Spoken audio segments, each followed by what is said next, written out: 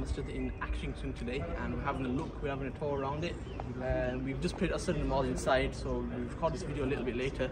But we've had a tour from the area of the masjid as well, and the compound, because the madrasa here as well. They've got Khuri facilities, they've got Janazah facilities, they've got their own funeral services where they take the body. So we're just having a quick tour of this masjid because I've seen it on social media in a few places, and it's been informed by a lot of people that I need to come and check this masjid out. So we're having a tour of the masjid. What we'll do is we'll head inside to the main ground floor hall first and have a look. Let's go. We're just going to look at the architecture a little bit and then we'll come inside as well. They've got benches in place there. People are sat down talking.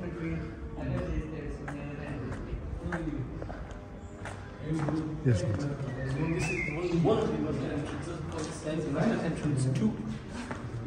This is entrance 2. And as you walk in, one of the first things that we notice is the holders here for your trolleys. But every one of these holders I've seen in the masjid has got the shoe guards, so you can take shoes off and on easily as well. So there's a lot of elders that might struggle with this kind of stuff where they have difficulty putting their shoes on and off. But they've got that prepared for everyone as well. They've got clear signage of where to go.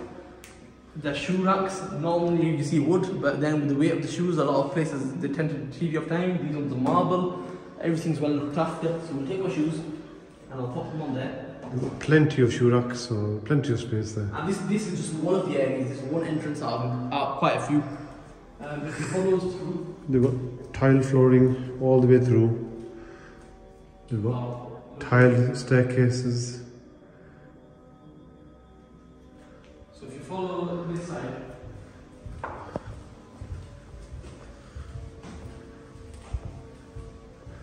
you won't disturb because somebody's praying.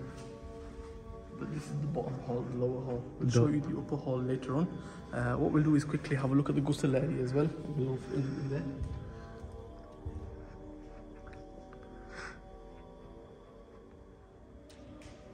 That's the lobby area, that's the second entrance. So the lobby area, we can actually get there as well in a different way, which we'll show you.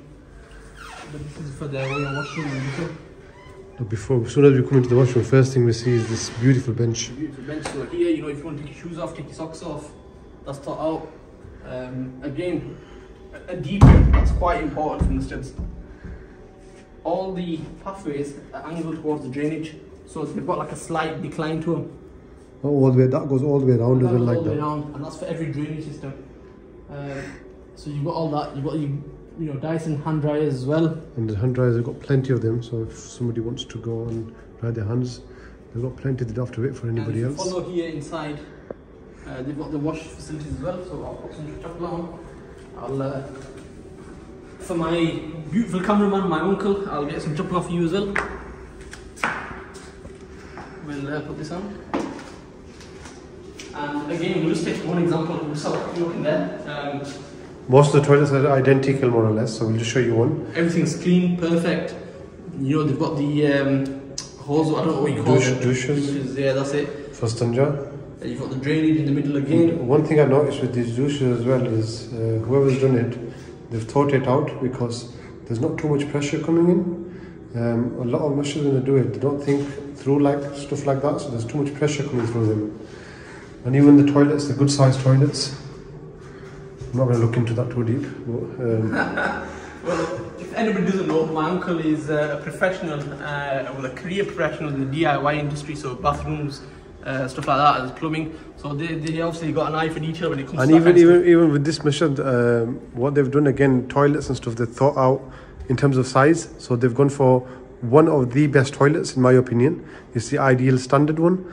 And it's not just good because it's just a big name or anything like that, but because of the quality of the porcelain as well, and also the size of the toilet as well. So sometimes you get bigger people as well, and a lot of masjids say, oh, we need a bigger toilet, but they're not ready to spend the money. With this masjid, it's not everything. They don't just spend the money because they've just spent the money. They've thought about every single detail.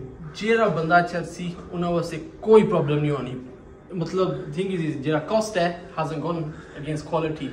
Everything's gone perfect for these boys. It's used for the purpose. Even these taps, for example, I'm just gonna show you here. So they've got dispensers there, so somebody could just use that and sense it, so it stays on for a little bit and the water gets saved. And it's not one of those tap ones where you just tap on from the top and they turn off, because they tend to go faulty. So again, it's something that they've thought about, where they don't have to keep spending money again and again every single month, every single year. And they've gone for the best of the best again, so they've gone for the grow taps there. Right, and we'll follow all this way. This is the main lobby. One of the things that I was actually told, the masjid, just to keep this place running, has got a £25,000 monthly upkeep, which is amazing, and apparently that's all privately funded as well. £25,000 a week.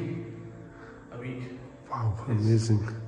A week or a month, I'm not sure, but it's a lot. Either way, regardless, Either way, it's a lot of money. It's a lot of money, yes. And again, you've got the monitors here. You've got your namaz times on constantly. You've got the social media information as well. You've got timers there. You've got the Arabic, and then you've got some donations. Actually, seeing the donation system. Let's have a quick look.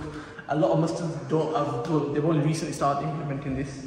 They've actually got contactless payment for masjids, so they've got the donations. But here you can choose if you want to give from the madrasa, the masjid, the yarun, shri, sadaqah, zakat. You can tap the amount you want to do and you can just pay, and it's simple as that. And the other good thing about the entrance area here again, shoe racks, they've got plenty of shoe space again, like they did on the other side. And also what they've got is seats, again on this side and that side, you can see the sitting area. So people want to sit down and put the shoes on. Again, it's something that they've thought out, because a lot of masjids, again, is something that they missed out on. Should we have a quick look out here as well? Yeah, we'll just have a look at the outside here. The main thing as well, beauty, because you got to remember, every living thing does zikr of Allah. Every living thing. It's looked after, and you just can't go wrong, can you? Amazing. It's perfect entranceway as well. Raza Masjid. And yeah, so you've got it there, Raza Masjid. I'm just going to look at the inside and quickly look at the arch of the windows. They've got the arches everywhere, all the way around. Go back inside and have a quick look around. And like I was saying, it's everywhere as well, so where you need to go to the side.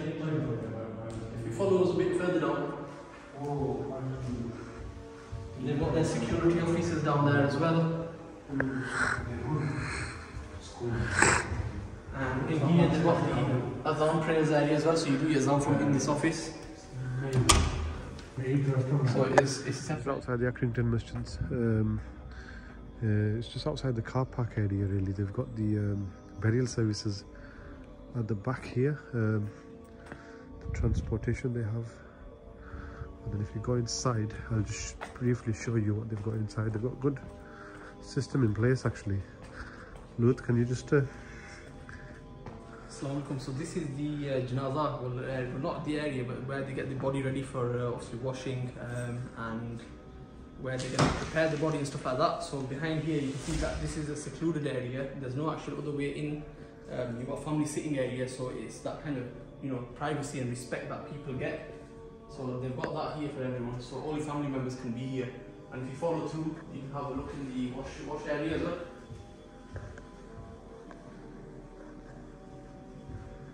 So if you come inside here, the first thing you notice is this contraption. This is actually the coffin lift, so this actually goes into the janazah prayer hall. So once they've washed the body, you can take it straight up and ready for the prayers. On the side, obviously, you've got the lifting equipment as well. And one thing that a lot of masjids don't have, or they're not prepared for, is they've actually got a cold room as well, where they can store up to 3 bodies. So mashallah, you know, everything is thought through well here. But the main area in this kind of area is where they give the ghusl. If you have a quick look in there, everything's prepared properly. So you've got the wash station, you've got all the cleaning equipment there as well. It's very well thought out, and especially for our local community and a lot of our smaller masjids in our area, I think it's a good learning point is to look at something like this.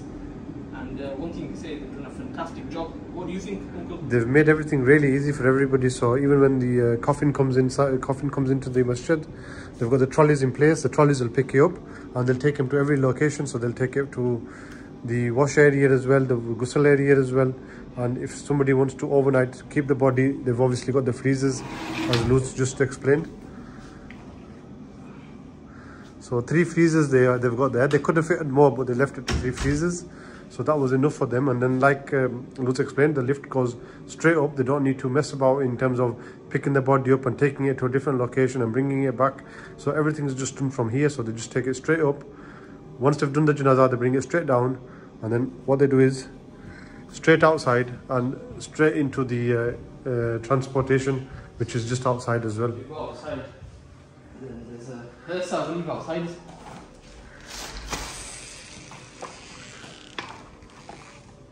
And then you've got the hearse out here, which again, they do the service pretty much. Everything is done free as well by the masjid, and only small costs, I think, probably that they have. That's all.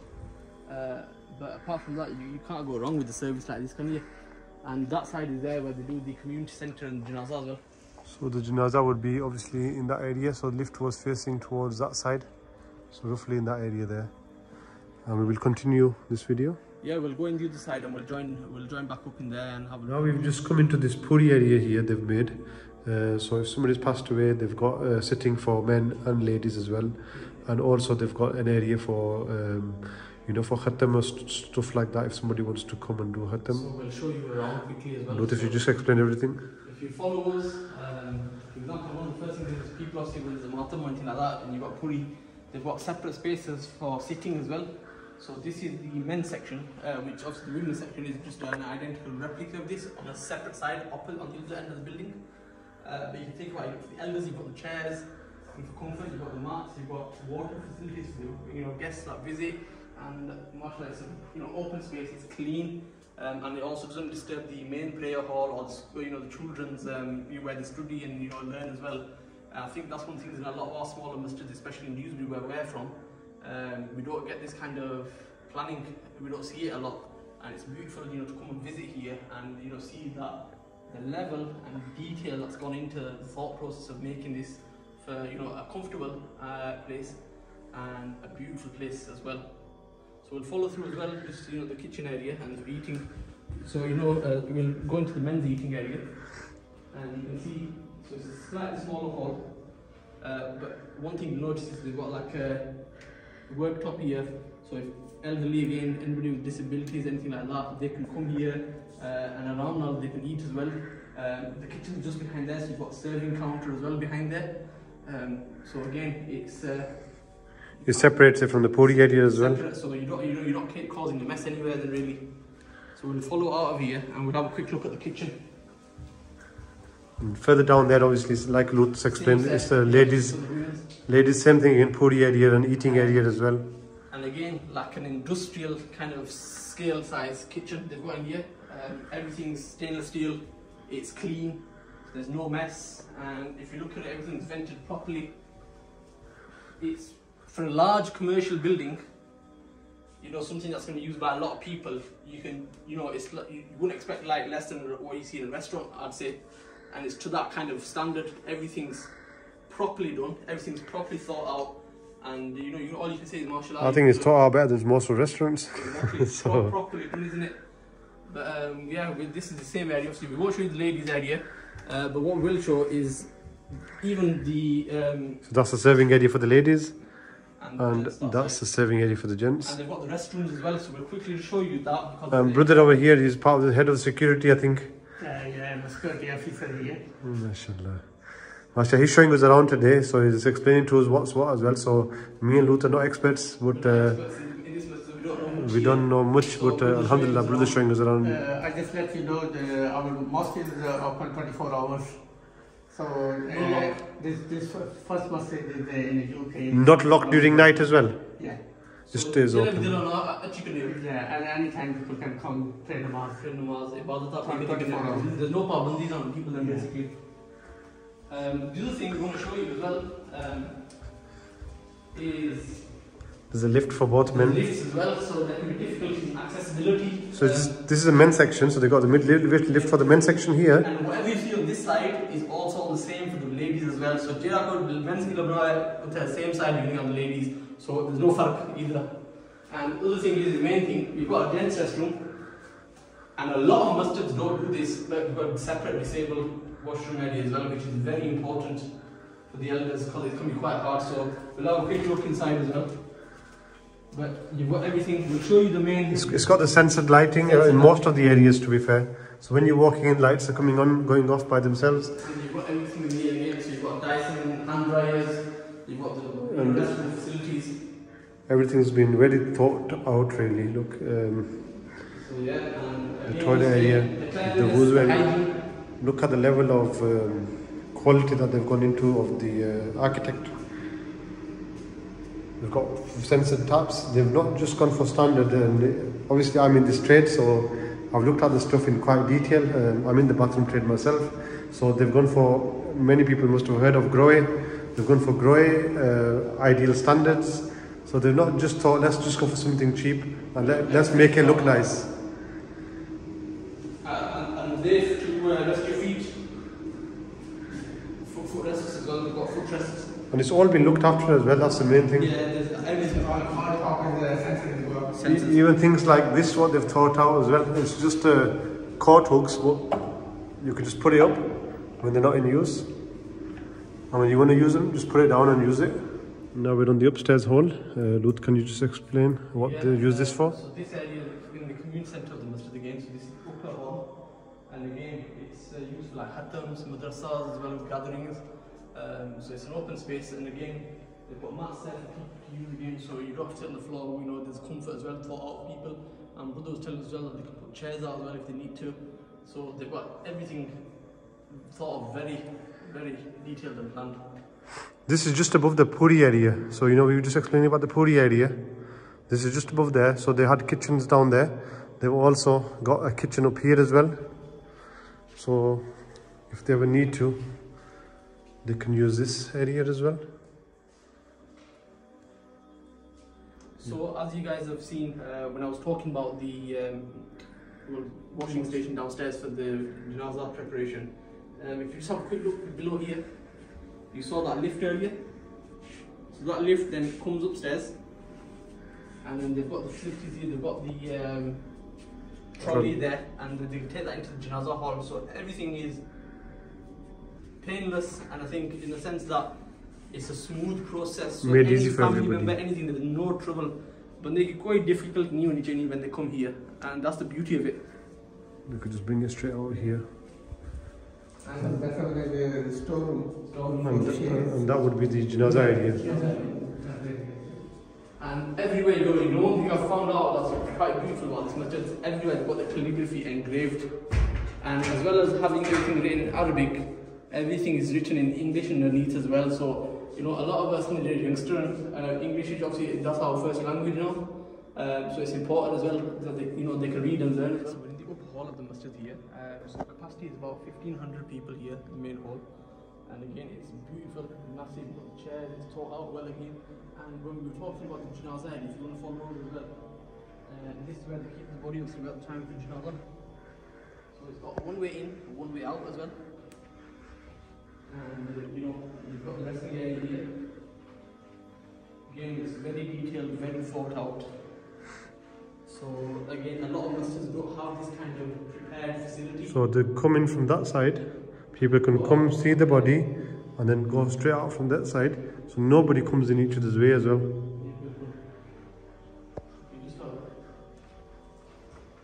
And then if you just explain about the hall a little bit. So the hall as well, look at the chandelier. So this is where the gumbad is as well, the dome. I believe they were saying that this cost the masjid about £500,000 with the dome included. But it's got automatic like filtration system, so when it's humidity and it's hot, the masjid, you know, you get stuffy, it all opens up as well. So it's thought out properly.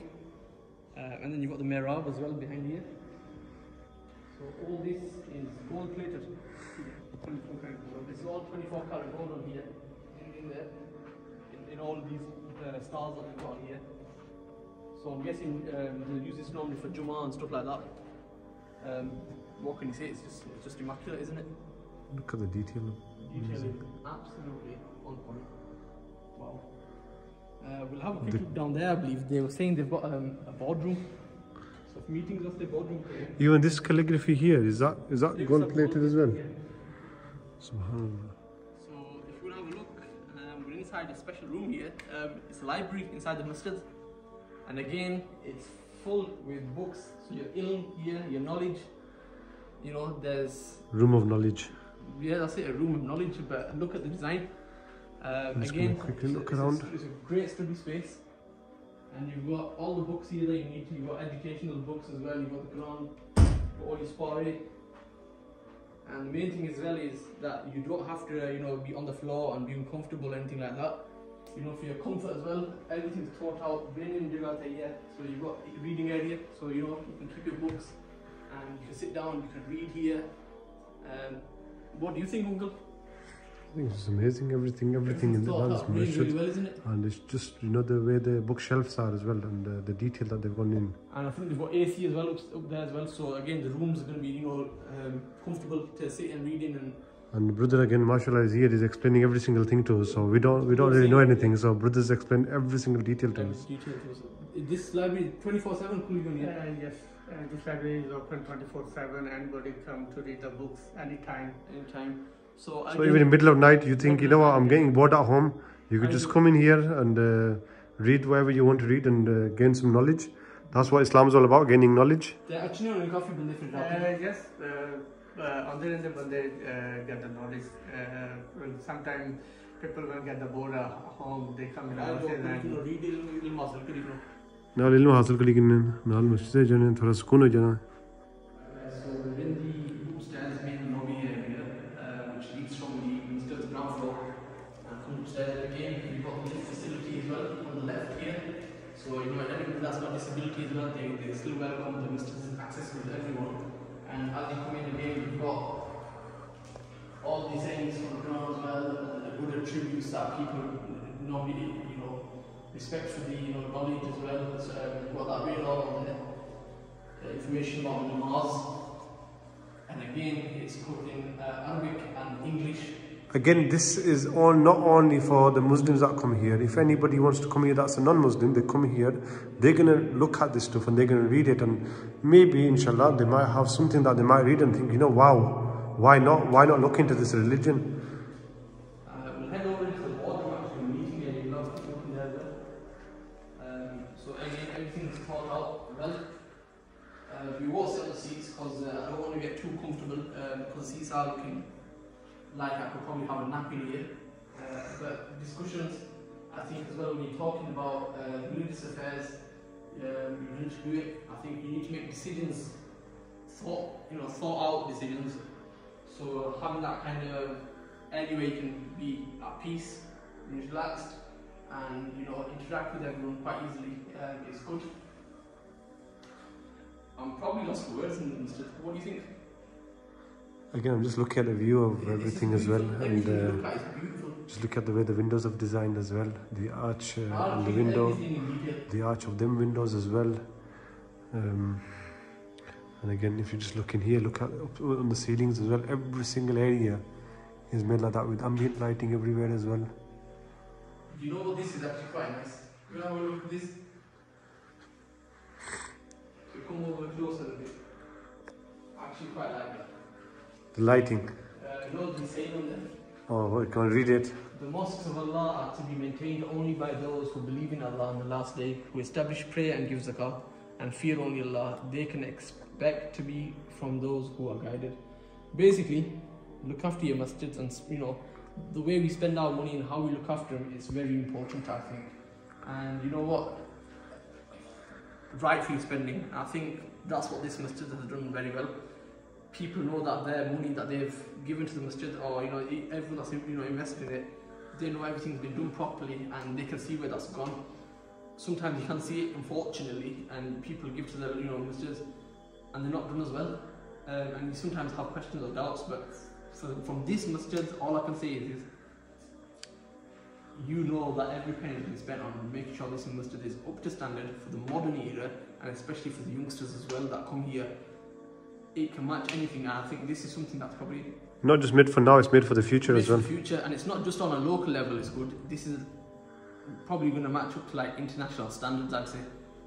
Definitely. And just to explain about outside, where the lobby is leading into the main prayer hall upstairs. Yeah, so like I mentioned, the lobby area will go into the main prayer hall as well. Which we have, I think, shown. That's it. This is without the lights on. It still looks amazing.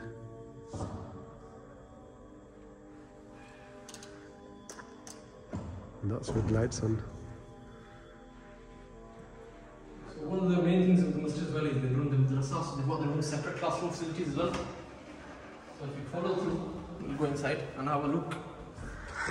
We'll go into one of the classrooms, so we'll go into classroom number 1. We'll come inside. And again, for the youngsters, when they're reading as well and learning, you've got the whiteboard facilities, you've got the benches, you've got, for the ustads, you've got the seating area as well.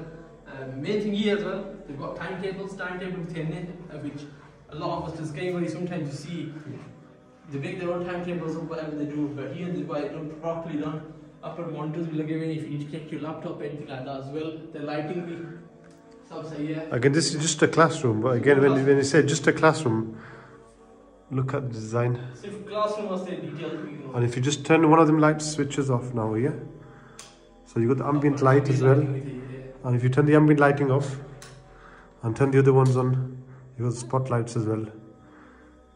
Everything is done properly. Amazing. We're just in the downstairs hall here. The mihrab has been lit up there. Look at that, looks. The lighting, the ambient lighting for us basically. Again, they've got the microphones connected up here, the sound system.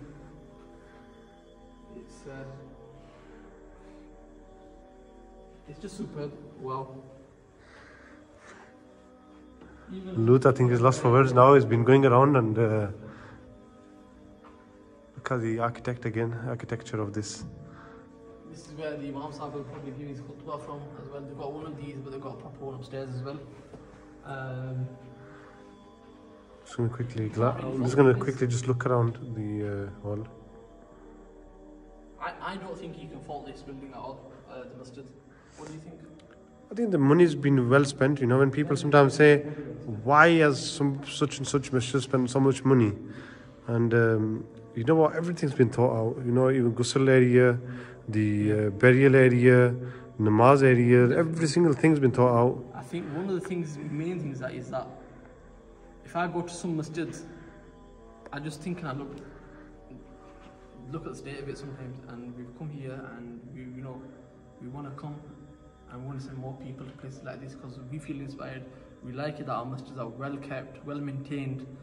When we go to, people go to Umrah or they go to Hajj, for example, and they visit, Makkah, Medina, and you look at the beauty that's given because they're the houses of Allah. You got to remember that, and if it's not done to the right standards, what are we doing? Because we want to spend that money wisely and we've got to spend it in the right way so that people keep coming here. It's showing an image about us as well. It's showing an image about Muslims and about how we value our deen, our religion, and I think that's what the beauty of this masjid is, and that's what's left me in awe really of even with our deen, it's been taught to us. Every single little detail has to be thought out, and that's what they've done here really. Obviously, you can say we need this extra, we need that extra. Nothing's going to ever be like you can't have everything, but for the space that they've got, for everything that they've got, I think they've ticked every single boxes. Well, even to the point that we were in the car park earlier on, and things like they've got proper marked out rails, they've got little zebra crossings, even though the crossing might be small, but because it's done to standards, and that's what the main thing was. And then we've got their office inside here, the main desk. This is like the reception area, you can call it. You can call it security area, reception area, whatever you want to call it. So they've got cameras on that side, which we can't show you. For security. And if somebody wants the radio for the radios that you can purchase and everything like that as well. Everything, yeah. So, again, it's just been beautiful, and we've got a brother here. Sorry, आपका नाम क्या था भाई?